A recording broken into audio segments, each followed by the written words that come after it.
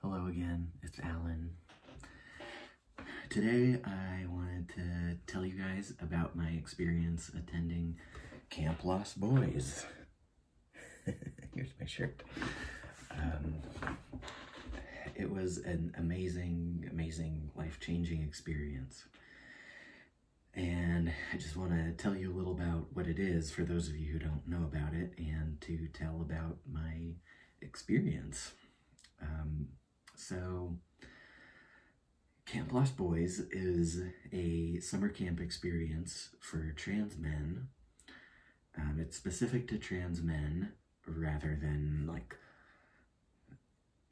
all trans people or non-binary people, just because as I experienced at the camp, it is so valuable and so rare to have this space for such an extended period of time, like 3 days, where you're just in a space with people who share your specific identity, or at least gender identity, and where you can take up space, so to speak, and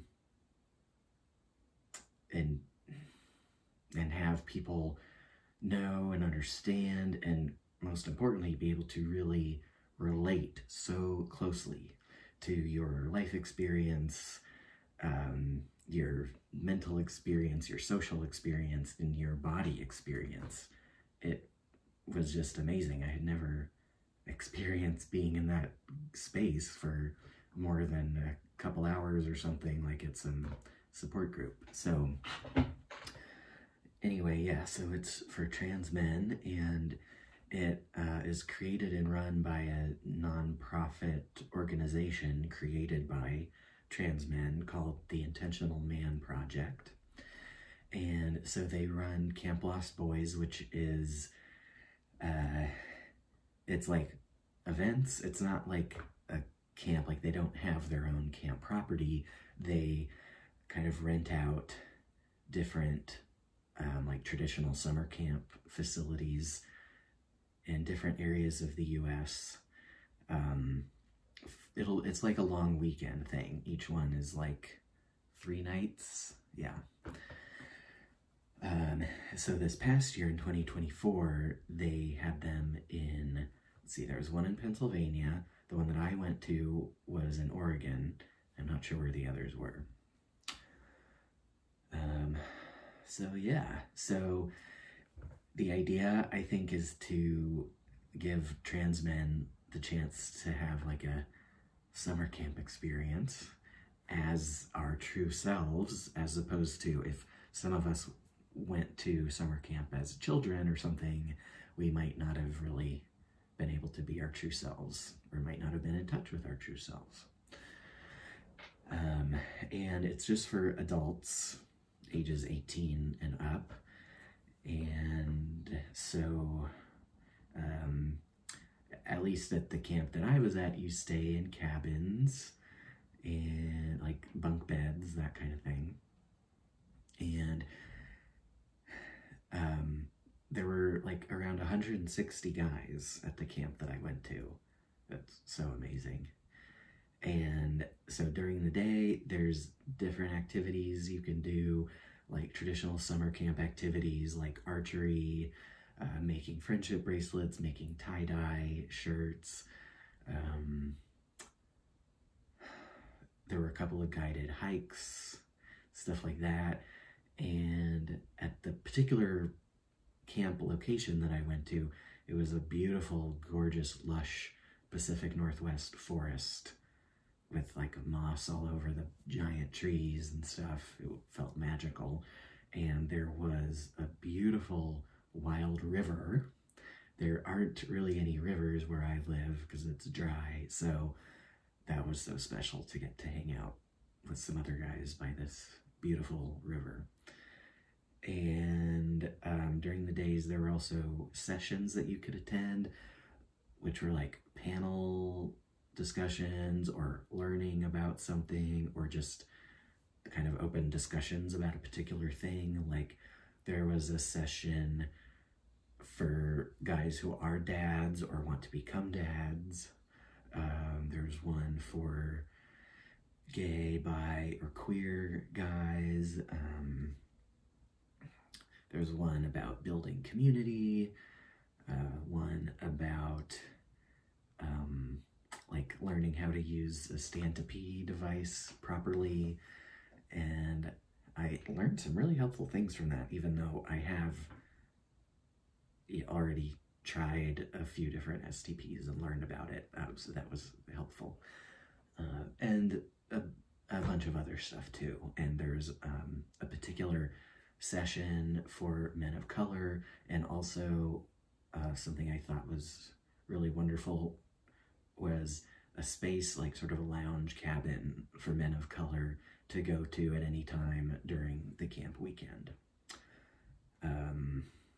So I think the leaders of the camp are very wise and intentional and compassionate about having space for different groups of guys who need it, and just including people, even like trying to include shy guys and stuff like that.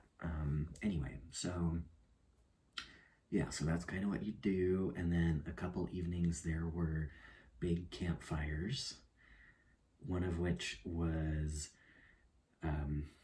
elders speaking and sharing their stories and stuff, like of things like transitioning in the 1960s or the 1980s or whatever the case may be, and or just their experience being an older guy and being trans, and what has that been like. So that was so powerful. That kind of thing is so meaningful and important to me, and I got even more sense of how that is so important for me, like hearing our history, our culture, stuff like that as trans men.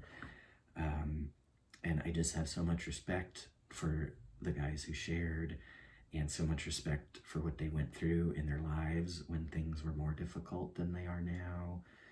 And it was just powerful to hear about like them being fathers in some cases, or grandfathers in some cases. I know, like, for me, I had already known like two or three kind of older trans guys who had been transitioned for a while, but not that many. And I don't know that I'd really talked to them in great depth. So for me, but especially for other guys, like guys of my age or younger guys who had like never met a trans man older than themselves. Like, guys talked about this. This was the case for them. Like, they were 20 something and had never met a trans guy older than them.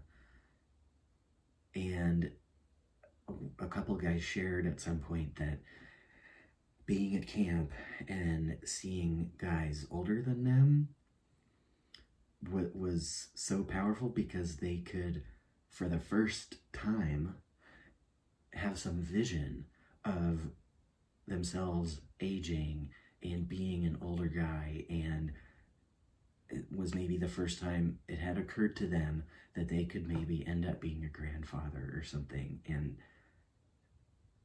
I mean, that's so essential, to have some vision of what your future could be like, because as trans men, I mean, clearly we don't like just automatically get that. That's not something that we get like cis people get. We're not surrounded by people like us usually. So it's super important. So I was personally so thankful that these older guys were there, or even guys my age, you know, middle-aged or whatever, but who had had transitioned a long time before I did, and were sort of elders in that sense.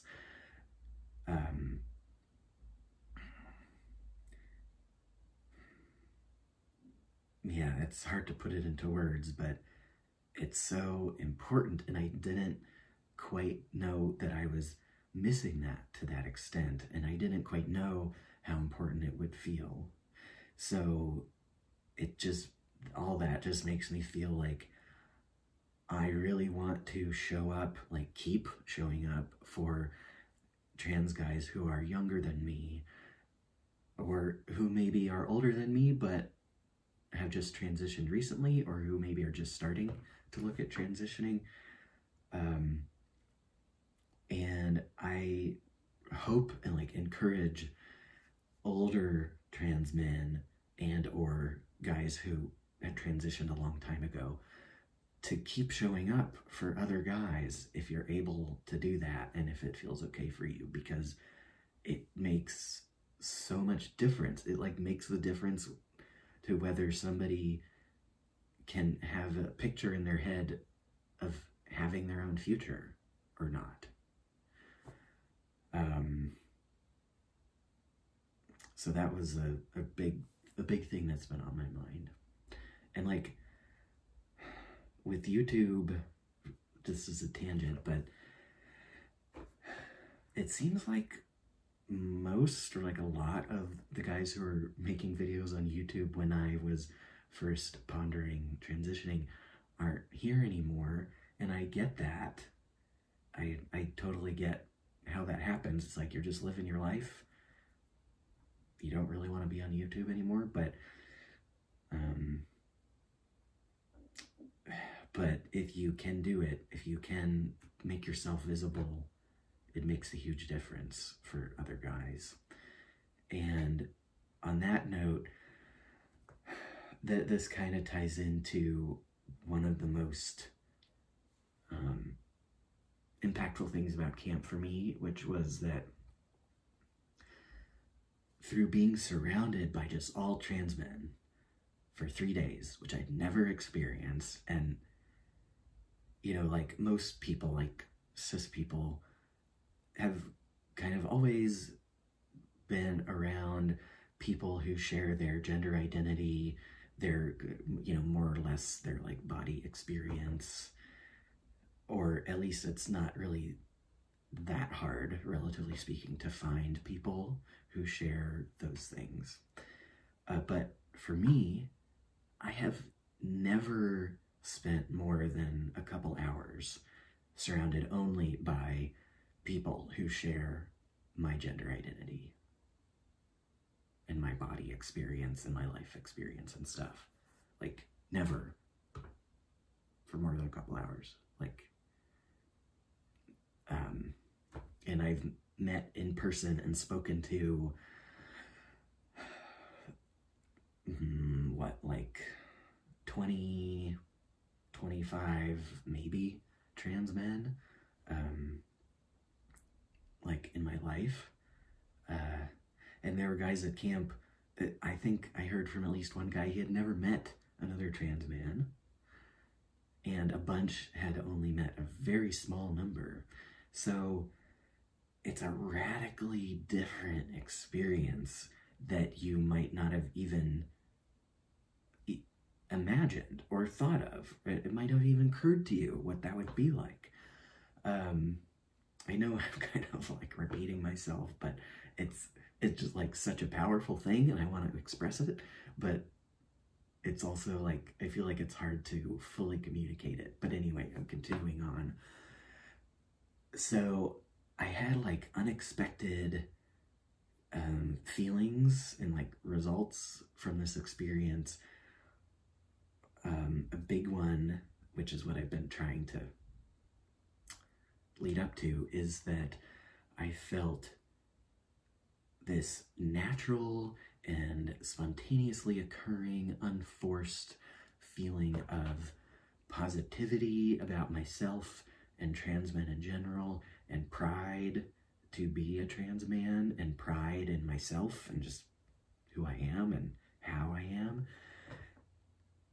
Like, I really noticed this towards the end of camp, and especially as I left camp and then was back in the regular world and had a point of comparison. But yeah, like, I mean, of course, I've had some positive feelings about that stuff over time, but this case, it was just more of like a gut level thing. It just sprang up without conscious thought or prompting. It was a new thing. It felt like an amazing gift. Seriously, yeah. Wow. And so that came from being in this space and being with all these trans men.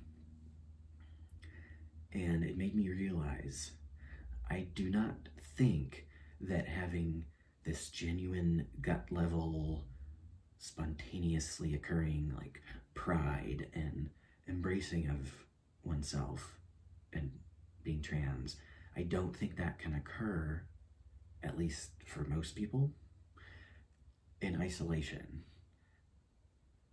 I think people who are able to experience that on their own are lucky, and I guess, I would guess, somewhat rare.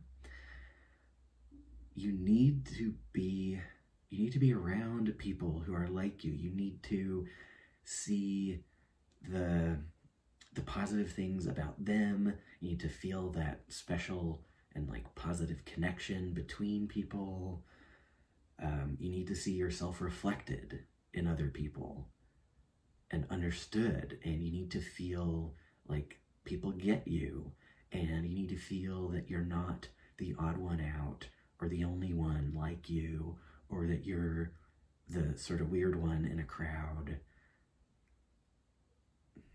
If you kind of always feel that way, which is more or less my usual experience, how is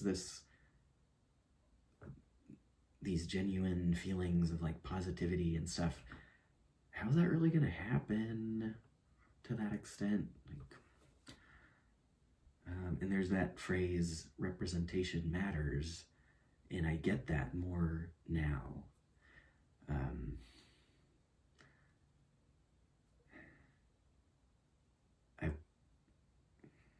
I probably would have had more of a genuine sense of it earlier on if I wasn't white, because, you know, that there's that whole realm of things, and yeah, race plays a huge role in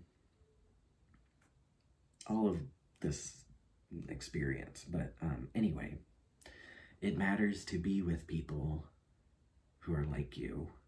It matters for trans men to be with trans men. And another thing related to that is when I got home after camp, and, you know, I'd be in the bathroom doing my thing, looking in the mirror, and for a couple days after camp, I kept feeling like, I feel happy about how I look. I feel like I look good. Like, do I look different? Because I didn't feel that way before going to camp. And I couldn't put my finger on what it was, and I even asked my girlfriend, like, I don't think that I would look different after 3 days, but do I look different somehow? And she was like, well, not really, no, but you seem more confident, more happy or more comfortable. And I mean, that resonated with me, because that was true. I did feel more confident and certainly more happy after being in camp. So that was a really trippy thing, like to feel like I look different. Wow.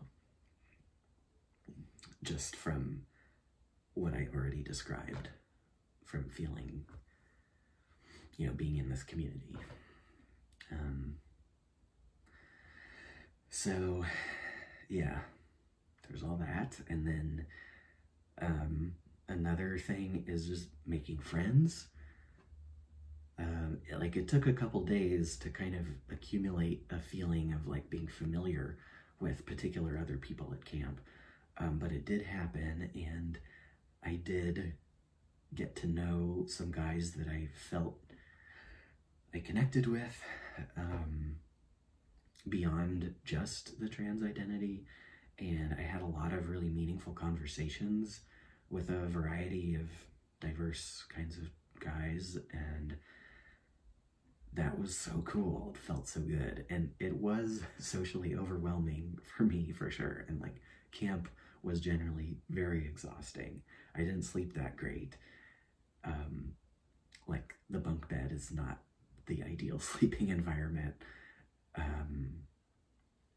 And I'm not used to having nearly that much social interaction on a daily basis.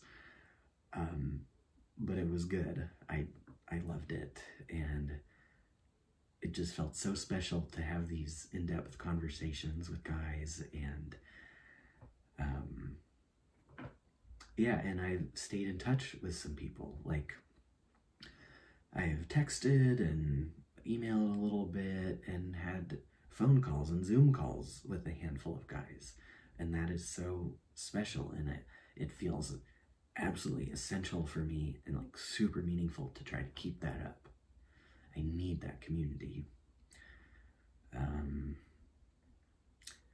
And there's an online platform for like being with the group, staying in touch with the group. So if any of you go to Camp Lost Boys, I can't say how much I recommend making sure to join the online group after camp. Let's see, other things.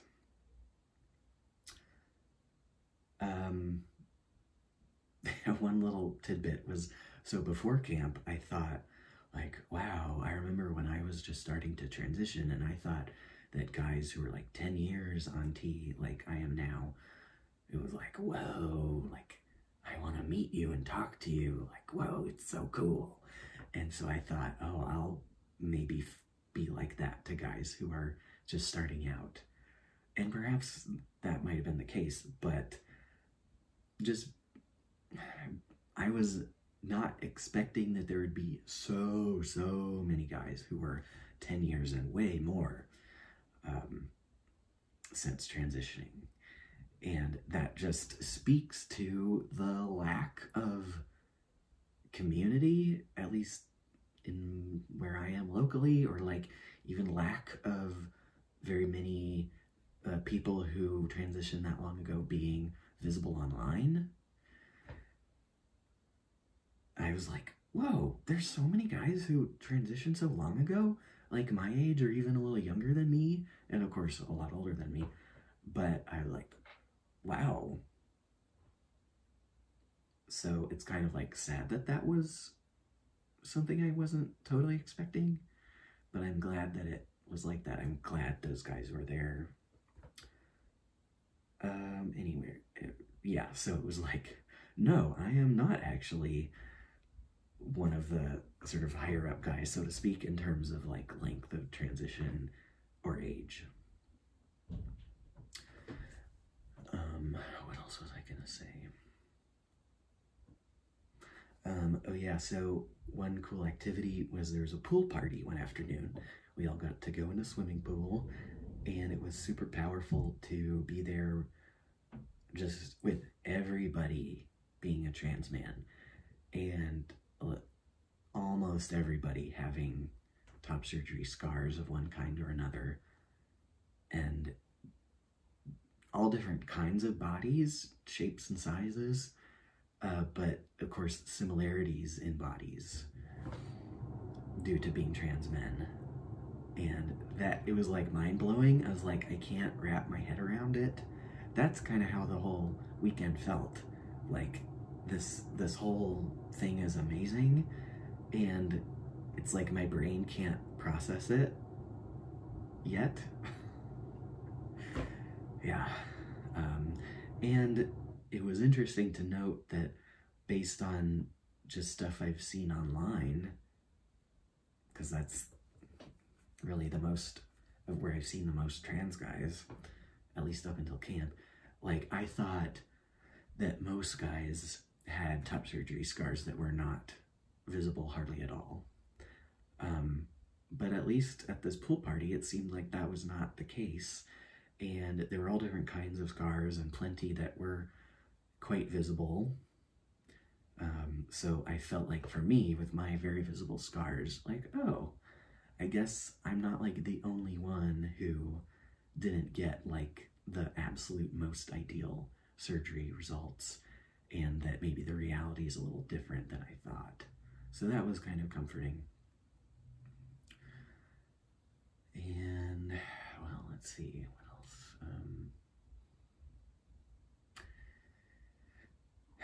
Yeah, I don't know. It was just amazing to be able to just hang out, talk to people or not talk, or just kind of be alone and walk around, and to just be a regular guy in this environment, and to not have to worry about explaining yourself, or to not worry about what other people think or might perceive about your body or your mannerisms or anything. To just hang out and be a regular guy among these guys and not be self-conscious. That might sound small to some people, but it was just like monumental experience. So yeah, so anyway, yeah, feel free to ask me questions in the comments if you want, and yeah, I hope that was interesting for you to hear about, and thanks for letting me share, and thank you for watching, and yeah, I'm definitely going back to camp. Absolutely, I have to. It's essential. So perhaps I'll see some of you there. Oh, and this reminds me, just a funny little thing. So I think at least 3 people at camp told me that they recognized me from my videos, and that was cool. Like, I feel good about that. It feels really nice to me to meet people like that I've already sort of connected with without me knowing it, without me knowing them personally. So that was really cool. And I feel like there might have been more who just never said anything to me, because at the beginning of camp, the leader said, like, you might see guys that you know from online or from other work that they've done or books that they've written, because there were guys there who have written books about stuff related to being a trans man, some very well known. So the leader was like, you know, you could say something to somebody like, I appreciate your work, but don't like geek out too much. Just let them have their own camp experience. So since he said that, I wonder if there were more guys who just didn't say anything to me. And you know, I appreciate where they were coming from, but also I'm fine with guys coming up to me. So it's really trippy, because here I am feeling isolated all the time, most of the time, and yet in most trans men spaces that I go to, which are not that many, but it seems like there's almost always at least one person, if not more, who recognize me from my videos, which is crazy. It's like I'm feeling isolated, and yet I'm like well known among a portion of the trans men community. Yeah, wow, interesting. Anyway, okay, I'm gonna bring it to a close. It's another super long video, but that's how I am. If people don't like long videos, I guess they do not need to watch my channel. Yeah, so I hope you're well. Thanks for watching. Bye.